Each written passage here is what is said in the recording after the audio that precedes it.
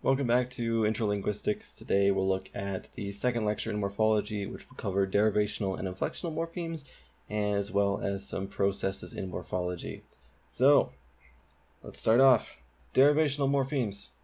A derivational morpheme will change the category of a word, or it will alter the meaning of a word.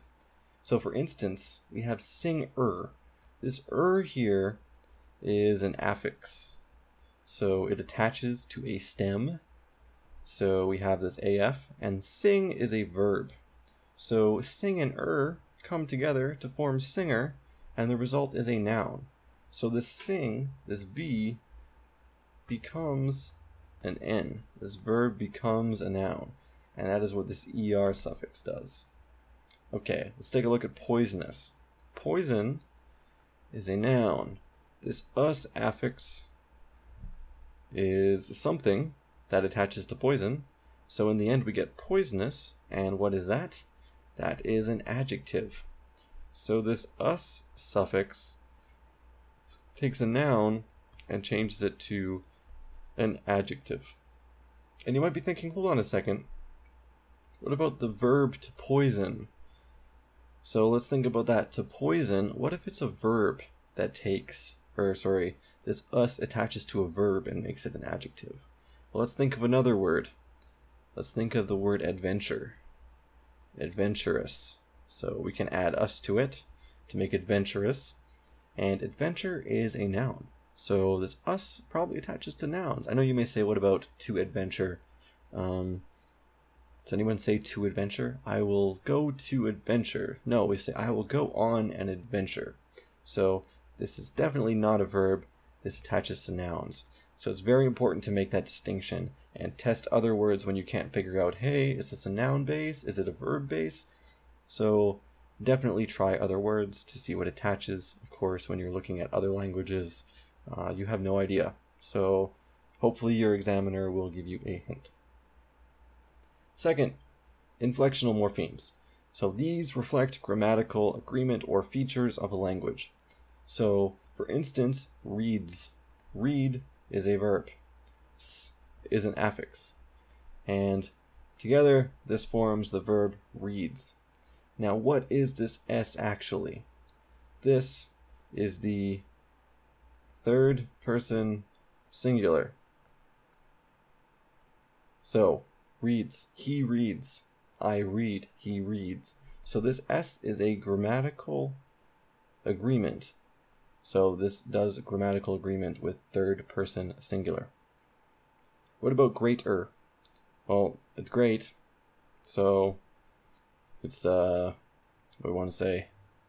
It's an adjective. And this is an affix, and together it makes greater, which is also an adjective, but we call this one the comparative ER. So this compares two things. So great becomes greater. And it's a grammatical function. It is not a meaning function. So that is very important to make the distinction there. In my first video, I made a little bit of an error, so hopefully this one will be a little bit more clear.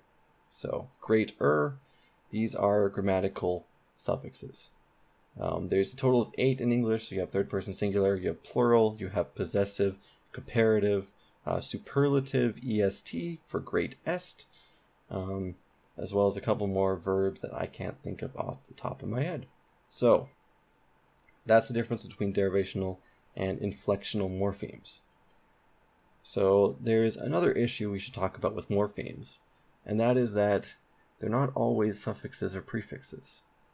Sometimes the same function will occur differently. So we say it's not always concatenative. We don't always add something to the end of words to show morphology.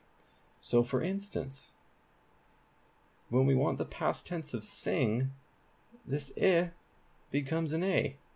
So this sing becomes sang. We don't add the past ed to the end. We do this internal change. We do this partial suppletion.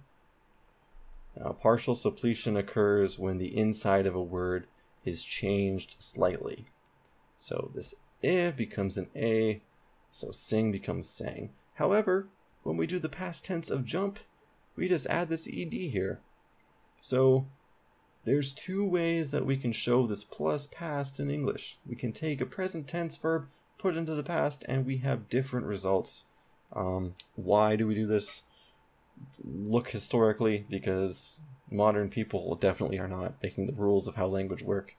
I'm sure children, what children will do when they acquire these words, they'll start off with saying sing, eventually they'll pick up sang because they hear it, and then when they learn this ed pattern, they'll start saying singed, and then eventually they'll revert back to sang. So we have this sort of shift in learning where they learn this rule, and then eventually they have to break it apart again and say, wait, not all words go with this rule, and English is very messy. So there's two different ways that we can show past tense in English, and a lot of our morphemes work like this. Think of the word for plural. We have kids, parents, and then we don't say childs, we say children. What's up with that? Who knows? It's like the only plural S in English, the only plural morpheme in English that isn't an S. So that's another case, but we won't get into that. So that's internal change. Another way is suppletion. So we can have a word like I am, I go, and when we take the past or the present or the future, it just becomes completely different. So am, what rules can we change am to add something to it to become the past? We don't do anything. This am becomes a was. I am, I was. What's the connection between these two words? Look historically, because I have no idea. How did am become was? Great question, no idea. What about go? What's the past tense of go? It's went. What do you mean go and went? How does go become went? That's what all ESL students are thinking. Why is go went? No idea. Irregular verb, who knows? This is suppletion.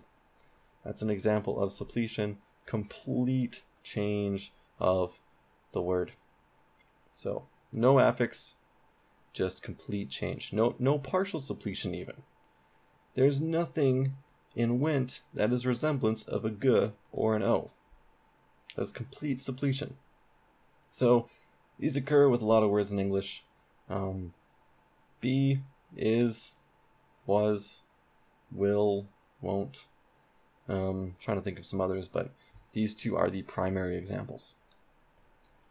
Reduplication. So reduplication is another process, another morphological process, where we take part of the word and we repeat it again immediately after. So in English we could say, yeah, it was so-so, or teeny weeny, itsy bitsy. So in so-so we repeat the whole first word. Teeny weeny, we repeat the eeny part. Itsy bitsy, we repeat itsy, we add the b for bitsy. So they do mean things. We don't use them that often in English. However, in Marshallese, which is a language, they do use this reduplication process. So for instance, kagir is belt, and that's a noun. It's an article of clothing or something you can wear. Now when they say to wear something, the verb to wear, what they do is they repeat the last syllable. So kagir becomes kagir gear. And this extra reduplication means to wear a. So if I had the word for clothing, which could be something, and I repeat the last syllable at the end of the word, it would mean to wear that piece of clothing. So that's an interesting reduplication that we don't have in English. So lots of languages do reduplication. Russian has some for sure, and of course many others. You can look those up if you're interested. But again, that is another pretty important morphological process that just isn't seen in English. Okay, the final one here is stress. So English is terrible with this. Some languages are okay. I say English is bad because we'll have the same spelling, we'll have the same word, but depending on where you put the stress, it's either a noun or a verb.